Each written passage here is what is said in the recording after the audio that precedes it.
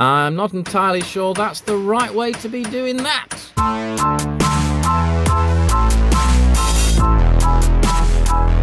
Yep, I have to take my bike in for a few adjustments, so I thought we'd take a look around the shop while we're there. This is the back, the maintenance area. What will we find? A bunch of trash, no doubt, but also the odd gem. Have a look at this brand spanking Suzuki GN125. An absolute hero. I would not mind one of those. Now, I was keeping my eye firmly on the mechanic. I was not convinced of his technique at all. Whilst looking around, I found these generic Chinese brand 250 twins. Now, I'm not sure why they were left in a corner to get all dusty, but probably they'd be a lot of fun. Now, intricate adjustments were still being done, so my eye was caught by this wide-bodied beast. A cruiser in the style of an American brand, perhaps an Indian or something. But this brand name was somewhat different. A bender. I'm not sure I could happily ride a bender. I know a lot of people do get a tremendous amount of enjoyment out of riding benders, I'm sure. But it's not for me. Each to their own, that's what I say. Now, another troubling thing was the model names. This one's called a Rock, and the grey one was called a Chinchilla, which apparently also means it's a Harley Davidson.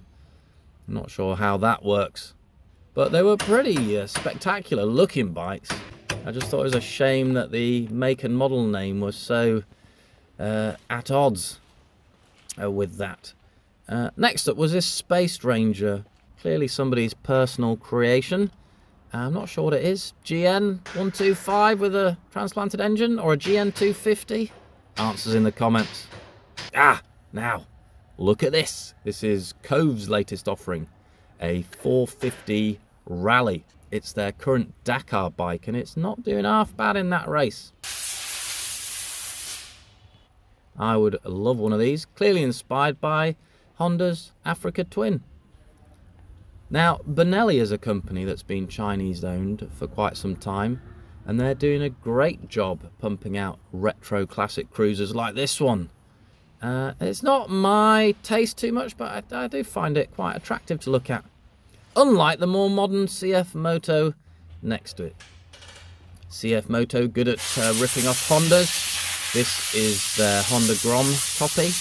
I thought it's called Rapio, you know, fast, but apparently it's a Papio. Not sure what that's meant to mean. But looking at CF Moto's service area, it's pretty modern and clean. Yeah, CF Moto coming on leaps and bounds.